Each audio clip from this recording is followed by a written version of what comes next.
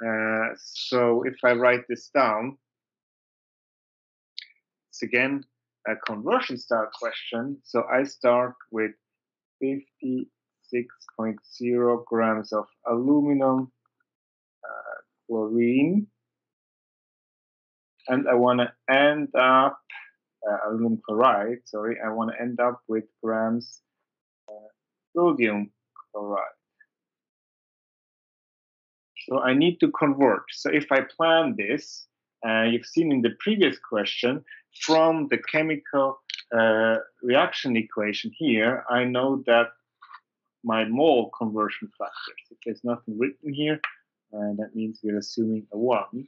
So we know for each 1 mole of those, I get 3 moles of those. So I can go from mole to mole. But now I want grams to grams, which means I definitely need to convert first to mole. So mole aluminum chloride. I'm going to go to gram aluminum chloride. And at the very end, I want to go to gram sodium chloride. So it goes at the top, and I'm probably coming from mole sodium chloride. And in between, I had mole sodium chloride and mole aluminum chloride. Here I can write the numbers from here. So I had the 1 here and had the 3 here.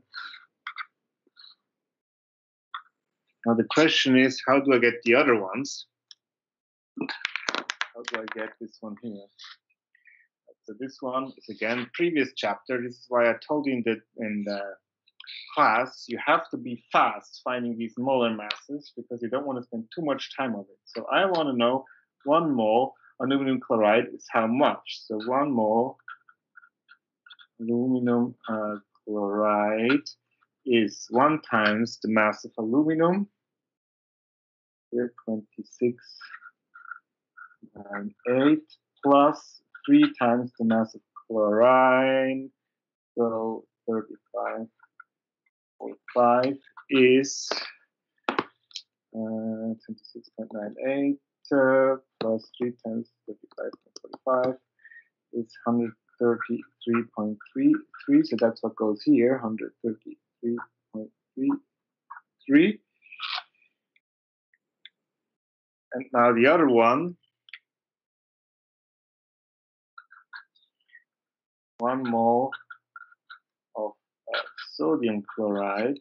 So 1 mole here is 1 times my sodium. So my sodium is over here. So 22.99 plus 1 times chlorine is 35.45 is here. This is 22.99 plus 35.45. It's 58.44 gram. So this goes here, and here we have the gram on top, so 58.44. And now I'm typing everything in my calculator, right? So 56 divided by 133.33 times 3 divided by 1 times 58.44 give me 73.6 grams of sodium chloride. I started with 366, I'm going to write it with 366.